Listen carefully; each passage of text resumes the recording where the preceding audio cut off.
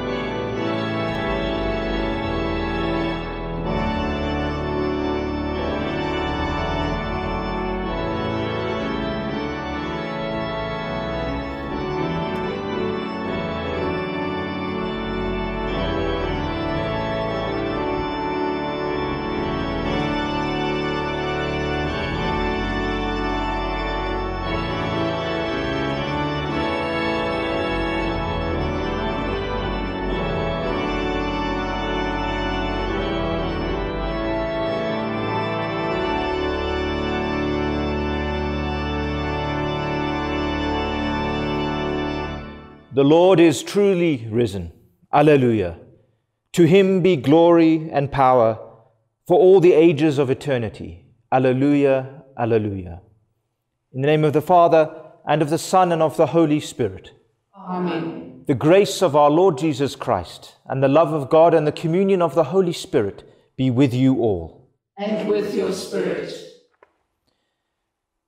My brothers and sisters, today we celebrate Easter Sunday. Let us acknowledge our sins and so prepare ourselves to celebrate these most sacred mysteries. I confess to Almighty God and to you, my brothers and sisters, that I have greatly sinned in my thoughts and in my words, in what I have done and in what I have failed to do, through my fault, through my most grievous fault. Therefore I ask Blessed Mary, ever Virgin, all the angels and saints, and you, my brothers and sisters, to pray for me to the Lord our God. May Almighty God have mercy on us, forgive us our sins, and bring us to everlasting life. Amen. Lord, have mercy. Lord, have mercy. Christ, have mercy. Christ, have mercy. Lord, have mercy. Lord, have mercy. Glory to God in the highest, and on earth peace to people of good will. We praise you, we bless you, we adore you, we glorify you, we give you thanks for your great glory. Lord God, heavenly King, O God, almighty Father, Lord Jesus Christ, only begotten Son, Lord God, Lamb of God, Son of the Father, you take away the sins of the world, have mercy on us. You take away the sins of the world, receive our prayer. You are seated at the right hand of the Father, have mercy on us. For you alone are the Holy One, you alone are the Lord, you alone are the Most High, Jesus Christ, with the Holy Spirit, in the glory of God the Father. Amen. Let us pray. O God, who on this day, through your only begotten Son, have conquered death and unlocked for us the path to eternity, grant, we pray, that we who keep the solemnity of the Lord's resurrection may, through the renewal brought by your Spirit, rise up in the light of life. We make this prayer through our Lord Jesus Christ, your Son, who lives and reigns with you in the unity of the Holy Spirit, one God, forever and ever. Amen.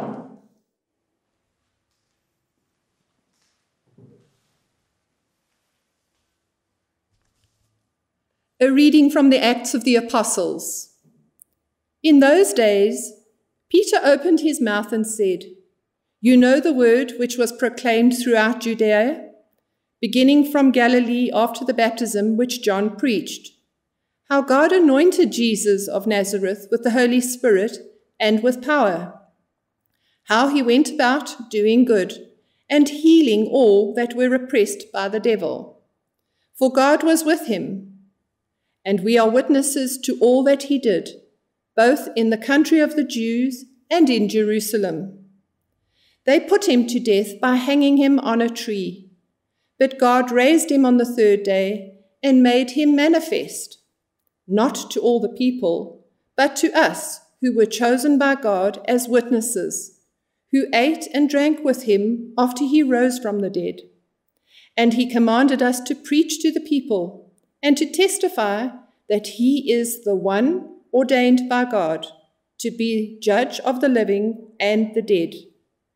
To him all the prophets bear witness that everyone who believes in him receives forgiveness of sins through his name. The word of the Lord. Thanks be to God. This is the day that the Lord has made. Let us rejoice in it and be glad. This is the day that the Lord has made. Let us rejoice in it and be glad. Give praise to the Lord, for he is good. His mercy endures forever. Let the house of Israel say, his mercy endures forever. This is the day that the Lord has made. Let us rejoice and be glad. The Lord's right hand has done mighty deeds. His right hand is exalted. The Lord's right hand has done mighty deeds. I shall not die, I shall live and recount the deeds of the Lord. This is the day that the Lord has made. Let us rejoice in it and be glad. The stone that the builders rejected has become the cornerstone. By the Lord has this been done, a marvel in our eyes. This is the day that the Lord has made. Let us rejoice in it and be glad.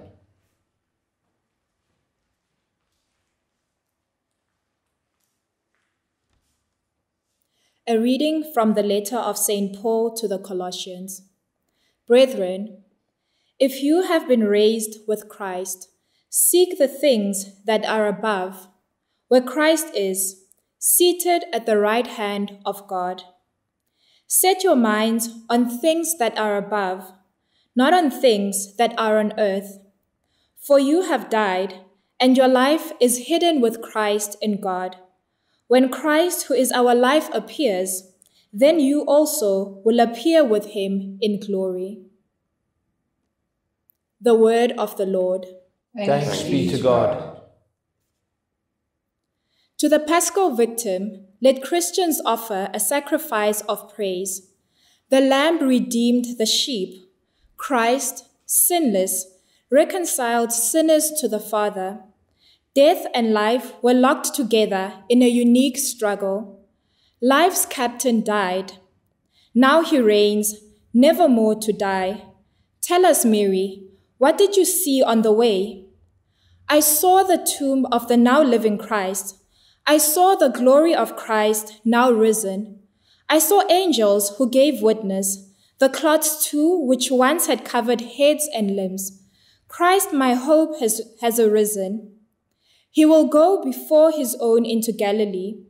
We know that Christ has indeed risen from the dead. Do you, conqueror and king, have mercy on us? Amen. Alleluia. Alleluia. Alleluia. Alleluia. Alleluia.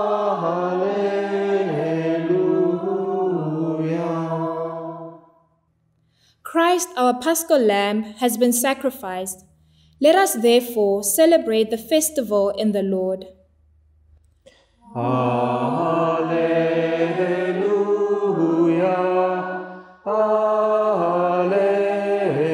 Alleluia.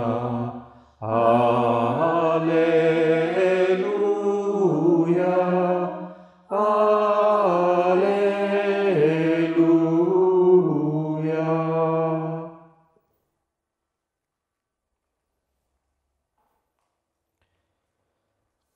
The Lord be with you. And with your spirit. A reading from the Holy Gospel according to John. Glory to you, O Lord. On the first day of the week, Mary Magdalene came to the tomb early, while it was still dark, and saw that the stone had been taken away from the tomb. So she ran and went to Simon Peter and the other disciple, the one whom Jesus loved, and said to them, "They have taken the Lord out of the tomb, and we do not know where they have laid him." Peter then came out with the other disciple, and they went toward the tomb. They both ran, but the other disciple outran Peter and reached the tomb first. And stooping to look in, he saw the linen cloths lying there, but he did not go in. Then Simon Peter came, following him, and went into the tomb. He saw the linen cloths lying there, and the napkin which had been on his head, not lying with the linen cloths, but rolled up in a place by itself. Then the other disciple, who reached the tomb first, also went in, and he saw and believed. For as yet they did not know the scripture that he must rise from the dead. The Gospel of the Lord. Praise to you, Lord Jesus Christ. Dear friends, this is the day that the Lord has made. Rejoice and be glad. Alleluia, alleluia. Happy Easter, everyone. We have been celebrating Lent since the 26th of February, and this has been a Lent like no other we have known. We have had to sacrifice so much: our attendance at church, our reception of communion, our freedom of movement. Our Lenten sacrifice this year has also seen us praying for the sick and for those we love. But it has also, I'm sure, been a Lent we have gained much from, through our praying together as a family, through our expanded concern for each other, and the times we've been forced by circumstance to reflect and focus on those important matters of life and death. And today we celebrate the resurrection, the triumph of life over death, because we've learnt that love is greater than hatred, and suffering, however painful, is never the last word. So let us today be witnesses to the Lord and delight in the saving message of Jesus Christ. Our readings this morning invite us to a deeper form of belief. In some way, they all touch on the quality of our belief. Our first reading from the Acts of the Apostles is the end of Peter's fourth and final homily. As with all good homilies, there's a summary at the end, and this is the portion we read today. It contains the major points of what we call the kerygma, which is a sort of summary of the belief all converts are required to understand and believe in. How Jesus followed John the Baptist, was baptized by the Holy Spirit, how he worked healing miracles and delivered us from sin and the evil spirit, how he was betrayed and killed in Jerusalem, but rose again on the third day, how he appointed apostles to preach the forgiveness of sins, and that this was foretold by the prophets in the Scriptures. It's the summary of belief, but it's also an insight into who Peter will become. Remember that Peter denied knowing Jesus 3 times, but Jesus still chose him to be the leader, the witness to his resurrection. Peter finds his voice in the Acts of the Apostles and is given the grace to boldly proclaim his belief. Each part of this belief will be touched on in the remaining 7 Sundays of Easter. And that's worth noting too, that whilst Lent had 6 weeks, Easter has 7, because the good news of Jesus' resurrection is at the heart of our faith and our belief in God's saving action in the world. In our second reading from the letter to the Colossians, we are invited to focus our gaze heavenward so as to see Christ. This is a theme in the gospel too. What or who is revealed, and how do we react? We're told in our second reading that when we see Christ revealed in his glory, that is, in the resurrection, we will also find ourselves revealed with him in glory. This means, I think, that the resurrected life that Jesus has is meant for us too. The invitation for us is to believe and to live that good news. Then we have the gospel for today. And many of you might be wondering, where is Jesus? He's not actually there. And that really is the point.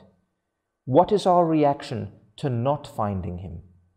Because he is with us now in a new way, not like we have encountered him before. We celebrate his resurrection today, but we do so differently because, as we say at every funeral, life is changed, not ended. And we have to see Jesus in this changed way, with new eyes. Our gospel gives us 3 examples of the sort of reaction we might have in terms of our belief of the resurrection. I'm sure we shall be able to identify with at least one of them. Our gospel begins by noting it was still dark when Mary Magdalene came to the tomb. For the author of this gospel, this means that Jesus, the light, was not there. Mary is so distraught after noticing that the stone had been removed that she instantly runs to tell the other apostles. She loves Jesus and cares for him deeply. That is why she is the first to arrive at the tomb. But she does not believe yet. Her grief stops her from even entering the tomb. She just notices that the stone was rolled away, and so she calls Peter and John. We know that immediately after this gospel, Jesus himself will appear to Mary, and she will declare that I have seen the Lord, and so become the apostle to the apostles. But at this point, she is still in mourning, and she can only jump to the conclusion that they have taken Jesus away. There is confusion and unfaith in her, not remembering what Jesus had said would happen on the 3rd day. And like many religious people, a tendency to scapegoat quickly when feeling upset. That can sometimes be us, right? We know our belief, but when tragedy hits, we're just overwhelmed, and we end up in sorrow and confusion. If that is us, we can take strength that in such situations, Jesus himself will find a way to appear to us. Perhaps, like Mary Magdalene, we will not recognize him immediately, but when we do recognize him, our faith will be surer and stronger.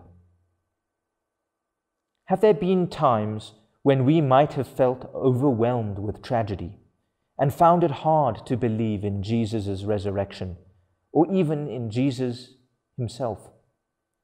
If so, I invite you to identify with Mary Magdalene this morning. But now let us turn to look at the reactions of John and Peter. John, the beloved disciple, arrives at the tomb first, but he waits for Peter. Some theologians, like Hans Urs von Balthasar and others, have noted that Peter, being the one to whom authority was given, represents the ecclesial office, whilst John, the one whom Jesus loved in a special way, represents ecclesial love. I've often found this insight comforting, to realize that even at the beginning, the official church often arrives at a point of belief after the loving church has already discovered something. But that part of the church waits patiently for the authorities to realize what it is before them. John sees past the empty tomb and notices the burial clothes and waits. And Simon Peter eventually then arrives and notices not only the burial clothes, but that the headcloth has been neatly folded. Biblical scholars often point out that when Jesus called forth Lazarus from the dead, he appeared still wearing those burial clothes. And in fact, the headcloth is specifically mentioned. And so in a way, Lazarus still bore the trappings of death. But with Jesus, all these trappings of death have remained behind. This tells us that Jesus conquered death. But whilst we're told Peter sees this fact, there is no reaction in him. We can only imagine how Peter must have been feeling, a mixture of raw emotion. Remember, he had been the leader, the most committed to the Lord. But then he had denied knowing Jesus 3 times. There was a mixture of confidence and despair in him. He wasn't able to see the whole truth because he had hurt the Lord with his denial. Isn't that like a lot of us in our journey of faith with God? We can be confidently committed to Him in one moment, and then we sin. We deny even knowing the Lord and act as if we didn't. Like Peter, this means we battle to understand the whole truth of what is plainly before us. Jesus suffered, died, and rose again because He loved us. But whilst we might know parts of that, we find it difficult to accept God's love because we feel we do not deserve it because of our denials and our imperfect love. And so we do not totally believe.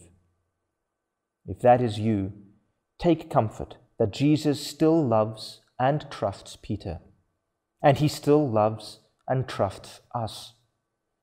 And remember how Peter appears in the first reading. It's possible for our faith and our belief to grow and to develop. Then we have the other disciple who arrived first, who saw the clothes but waited for Peter. His relationship with the Lord is stronger, which is why he ran faster. He sees the same clothes, and we're simply told that he saw and believed that Jesus rose from the dead. I think the invitation today is for us to believe like the other disciple, John, whose gospel account we are reading this morning. John's belief comes from a deep and intimate friendship with the Lord. He is the beloved disciple, or the one whom Jesus loved. John is the one who believes without seeing Jesus. Mary will later have Jesus come, and she in turn will tell Peter, but John already believes. We are being asked to identify with John because, like him, do we believe without seeing him? Have we experienced Jesus' love for us? Can we take up the challenge to be like John and nurture the loving relationship we have with the Lord and so believe? What we're being asked to believe is that Jesus rose from the dead today. We all might be at different stages of being able to proclaim that good news. And that's okay, because even the first disciples received that news in different ways and progressed differently. If our proclamation of Hallelujah feels different to others, that's okay. But pray that you might trust that God is working something inside of you and helping you to believe. It might be helpful for us to look at the moments of resurrection in your own life. Those moments where Jesus has revealed Himself to you. Because I firmly believe that Jesus is already working in your own life, finding ways to reveal Himself to you. Perhaps it might be like Mary in moments of grief and tragedy, or like Peter in gifts of courage to dispel our confusion and embolden us to be witnesses to others. Or maybe it's like John, who has faith and hope because he loved already, and so is more easily trusting that the Lord is risen. As we make a spiritual communion today, I'd like to invite you to remember those moments in your life when you felt God's love for you. Perhaps it is a recent experience. Perhaps it was when you were younger. At communion time, focus on God's love for you. Ask God to help you re-experience that love, so that, like John, you might see and believe in the good news without having seen. Trust your experience of God's love for you. Ask God to deepen that experience so that you might truly know God's love and share that good news with others. I wish you, my dear friends, and to all your loved ones, a happy and holy Easter. For this is the day that the Lord has made. Let us rejoice and be glad. Alleluia, alleluia.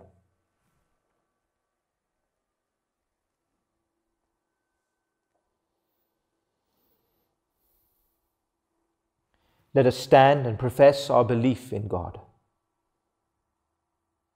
I believe in one God, the Father Almighty, maker of heaven and earth, of all things visible and invisible.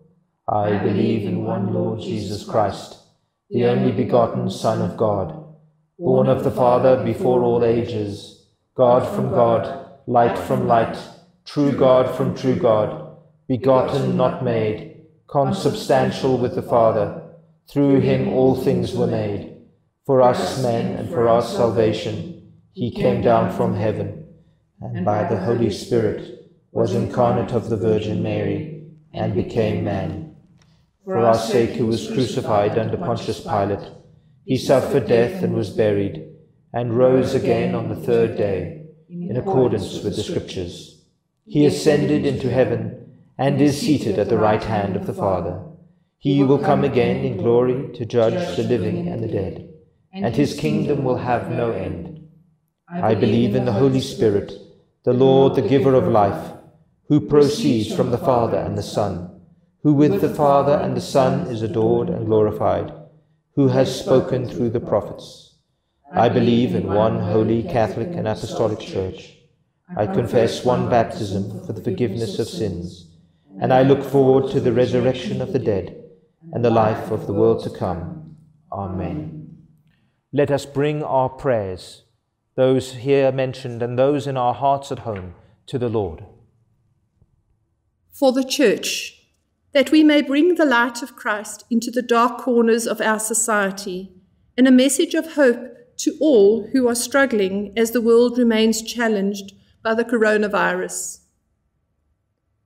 Lord, hear us. Lord, graciously hear us. For Pope Francis, that God will inspire and sustain his ministry as he leads the Church in witnessing to the gospel and offering loving service to those in need, especially the poor and the most vulnerable.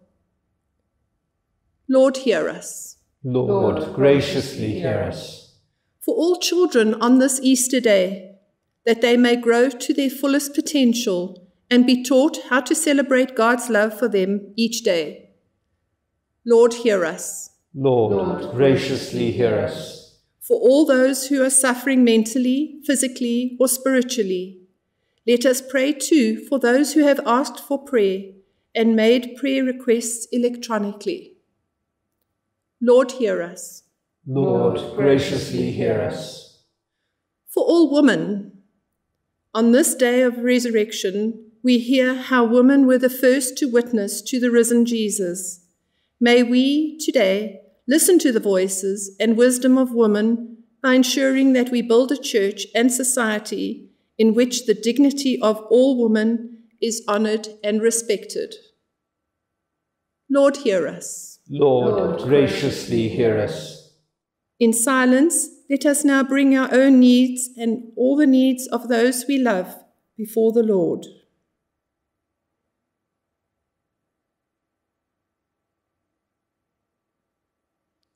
Lord, hear us. Lord, graciously hear us. Father, we thank you for the gift of prayer. We thank you that we can make all these prayers, spoken and unspoken, to you through Jesus Christ our Lord, your Son and our brother. Amen. Amen.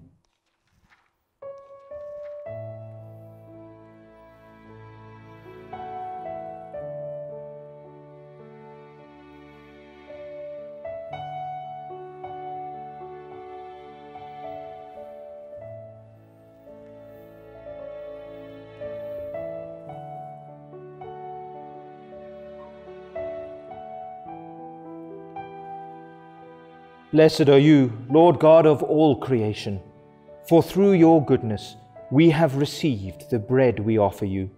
Fruit of the earth and work of human hands, it will become for us the bread of life. Blessed be God forever.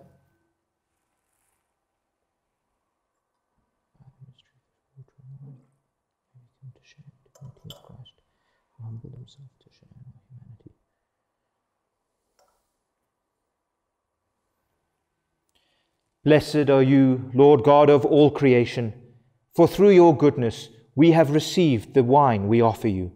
Fruit of the vine and work of human hands, it will become our spiritual drink. Blessed be God forever. With humble spirit and contrite heart, may we be made acceptable by you, Lord, and may our sacrifice in your sight this day be pleasing to you, Lord God. Lord, wash me from my iniquity, cleanse me from my sin.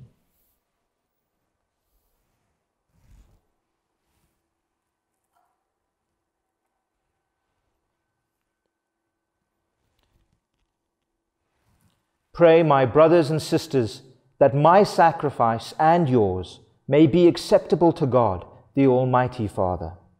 May the Lord accept the sacrifice at your hands, for the praise and glory of his name, for our good and the good of all his holy church.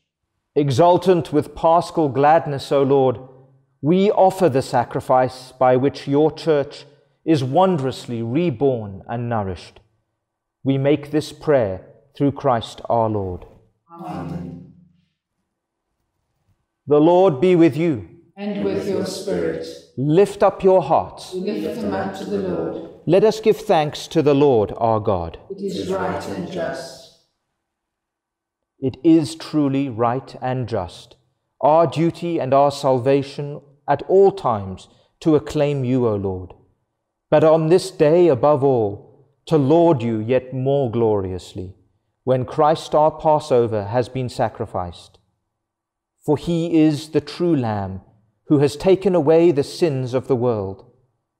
By dying, he has destroyed our death, and by rising, restored our life. Therefore, overcome with paschal joy, every land, every people exults in your praise, and even the heavenly powers with the angelic hosts sing together the unending hymn of your glory as they acclaim, Holy, holy, holy, Lord God of hosts, heaven and earth are full of your glory. Hosanna in the highest. Blessed is he who comes in the name of the Lord. Hosanna in the highest. You are indeed holy, O Lord, and all you have created rightly gives you praise. For through your Son, our Lord Jesus Christ, by the power and working of the Holy Spirit, you give life to all things and make them holy. And you never cease to gather a people to yourself, so that from the rising of the sun to its setting, a pure sacrifice may be offered to your name.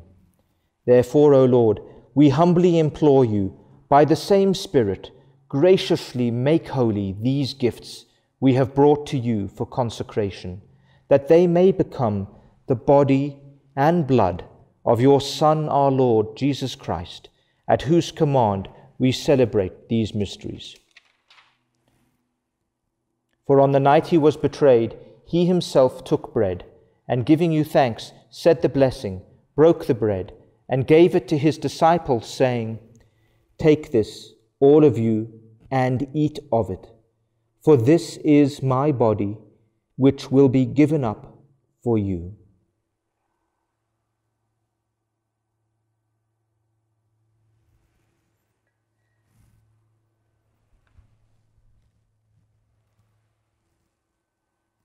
In a similar way, when supper was ended, he took the chalice, and giving you thanks, he said the blessing, and gave the chalice to his disciples, saying, "Take this, all of you, and drink from it. For this is the chalice of my blood, the blood of the new and eternal covenant, which will be poured out for you and for all for the forgiveness of sins. Do this in memory of me."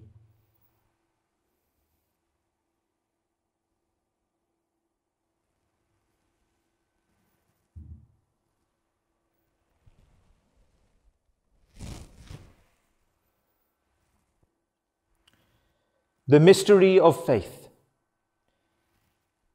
We proclaim your death, O Lord, and profess your resurrection until you come again.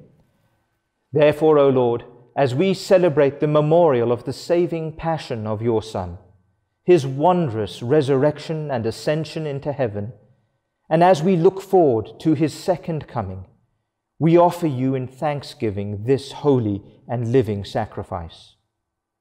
Look, we pray, upon the oblation of your church, and recognizing the sacrificial victim by whose death you willed to reconcile us to yourself, grant that we who are nourished by the body and blood of your Son, and filled with his Holy Spirit, may become one body, one spirit in Christ. May he make of us an eternal offering to you, so that we may obtain an inheritance with your elect, especially with the most blessed Virgin Mary, Mother of God, with blessed Joseph, her spouse, with your blessed apostles and glorious martyrs, Saint Ignatius, and with all the saints on whose constant intercession in your presence we rely for unfailing help. May this sacrifice of our reconciliation, we pray, O Lord, advance the peace and salvation of all the world.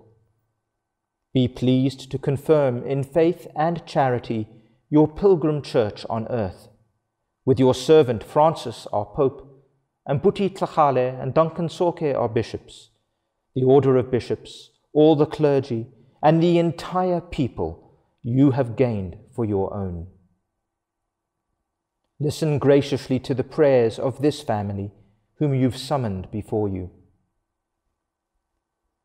In your compassion, O merciful Father, gather to yourself all your children scattered throughout the world. To our departed brothers and sisters, and to all who were pleasing to you at their passing from this life, give kind admittance to your kingdom. There we hope to enjoy forever the fullness of your glory, through Christ our Lord, through whom you bestow on the world all that is good.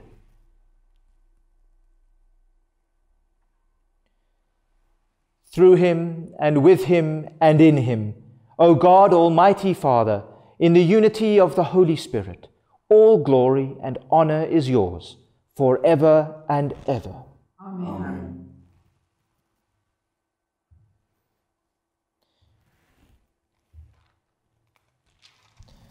At the Saviour's command, and formed by divine teaching, we dare to say together, Our Father, who art in heaven, hallowed be thy name.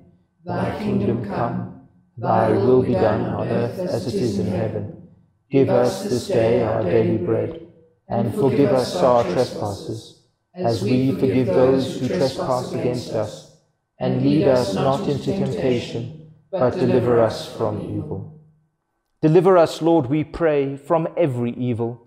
Graciously grant peace in our days, that by the help of your mercy we may be always free from sin and safe from all distress, as we await the blessed hope and the coming of our Saviour, Jesus Christ. For the kingdom, the power, and the glory are yours, now and forever. Lord Jesus Christ, who said to your apostles, Peace I leave you, my peace I give you. Look not on our sins, but on the faith of your church, and graciously grant her peace and unity in accordance with your will, who live and reign forever and ever. Amen. The peace of the Lord be with you always. And with your spirit. Let us offer each other a sign of Christ's peace.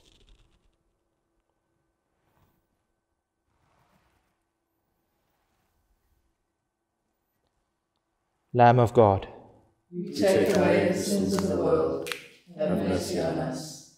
Lamb of God, you take away the sins of the world. Have mercy on us. Lamb of God, you take away the sins of the world. Grant us peace.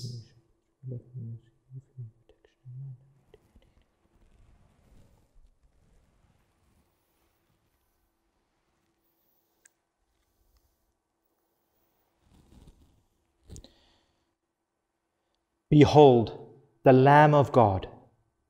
Behold him who takes away the sins of the world. Blessed are those called to the supper of the Lamb. Lord, I am not worthy that you should enter under my roof, but only say the word, and my soul shall be healed. May the body and blood of Christ keep us safe for eternal life.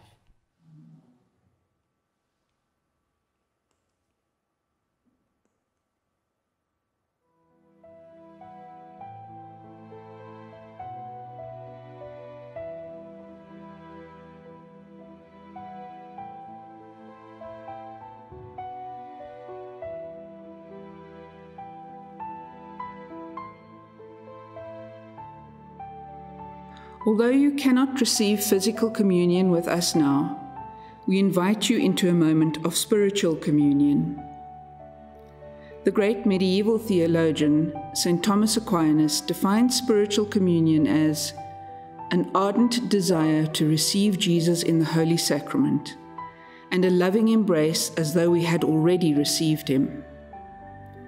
His words are echoed by the great mystic and fellow doctor of the Church, St. Teresa of Avila, who wrote, "When you do not receive communion and do not attend Mass, you can make a spiritual communion, which is a most beneficial practice.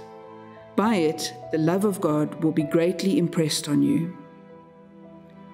At this moment, we invite you to focus on Christ and your longing for union with him. Express your desire to feel his grace coursing through you, giving you strength and courage, particularly in these difficult times. In your desiring union, you are united with us and to Christ. In this moment, we experience the reality that is already here.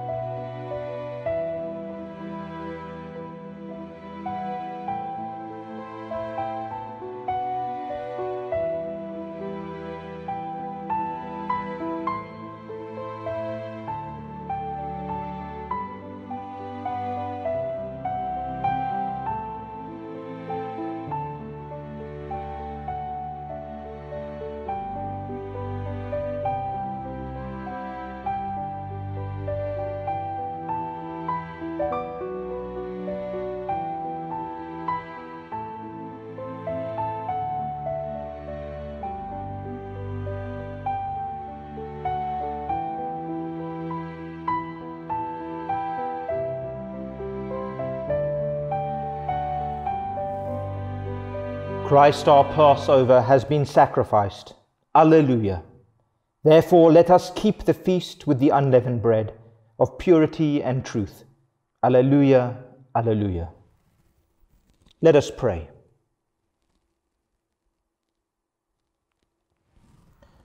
Look upon your church, O God, with unfailing love and favour, so that renewed by these paschal mysteries, she may come to the glory of the resurrection through Christ our Lord.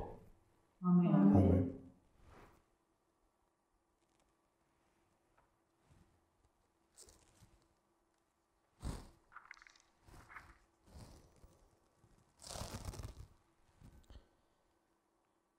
The Lord be with you.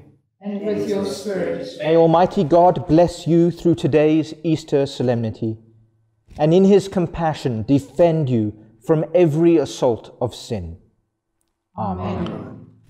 And may he who restores you to eternal life in the resurrection of his only begotten endow you with the prize of immortality. Amen. Now the days of the Lord's passion have drawn to a close.